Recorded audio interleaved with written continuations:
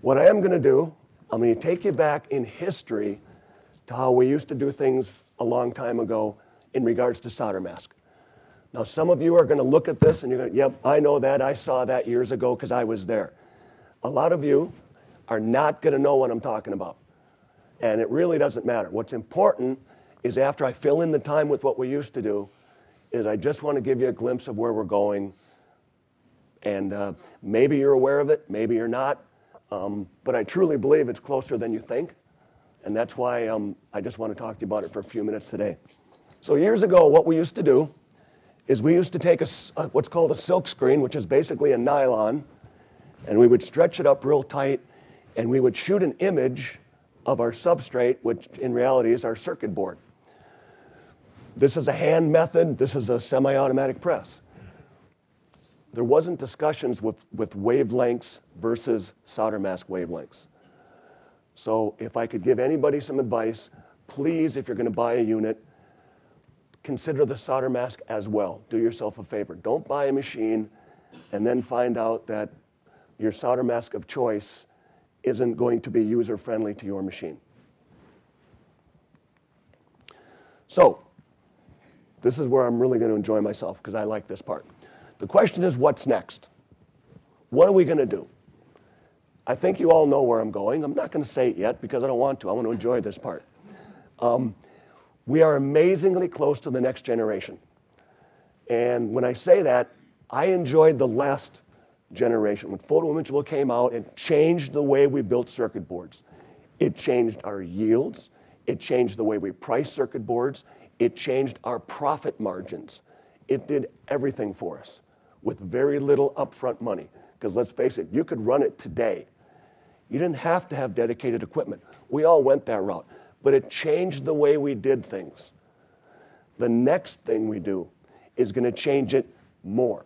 It's going to be a bigger impact than it was in the mid-'80s. It won't require artwork. It won't require all your typical processing equipment. Think about your room that you have in your circuit board shop. You have a room this big and you've got coating lines and developers and exposing units and ovens. Most of that can be gone, okay? You still have it, but you can do other stuff in that location. It will eliminate the three biggest challenges in the solder mask operation. And this is another favorite topic of mine. I've been doing this for 35 years. Over those years, we love talking to circuit board shops and we love asking presidents and CEOs, what are your biggest issues in solder mask? Tell me what your biggest problems are. When they get past the fact that they're going to admit they actually have some problems, because let's face it, we all have problems now and then, the three things we hear about are registration, before laser and DI units came out, granted, but registration, solder mask in the hole, and broken dams. And then we'd say, well, what are your yields? And we always hear 99%, 99.8%. You know, I urge you, if you own a circuit board shop, take a few minutes, go back to your inspection area, go look in the corner where there's those big brown boxes and they're full of green circuit boards with arrows on them. Go look in there and see what you're throwing away boards for. So next generation, we're going to eliminate registration issues. We're going to eliminate mask and hole because we're not going to put it in there to begin with. Registration issues are gone. Artwork, gone. Bleed, gone. Skips, gone. Exposed copper, gone for misregistration. Uneven mask deposit, gone. Because we just replaced our application method. We now have a piece of machine that's going to put the ink on the board for us right where we want it. Right now, a typical LPI process.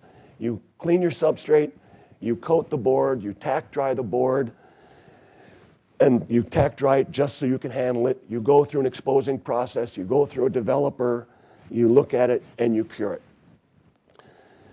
You still have to think about legend. You got to put legend on it, and you got to cure that. And then my favorite word, serialization. If you've never seen an operator do serialization, I urge you to go in the back and watch him do serialization. You'll want to poke your eye out with a salt shaker. It is the most painful operation you can ever imagine. This is what solder dams are going to look like in the future. If you remember the other one we had, it was nice and square and straight and a flat top. Inkjet's going to have a little problem with that. At least today it does. So we have IC pads, we have the black dams, and the white solder mask is, we put that on there, or the white ink is just for contrast. These are done today. We do these today. I mean, we're not doing production, but there's machines right now as we speak, there's a machine printing boards. The dams are looking like that.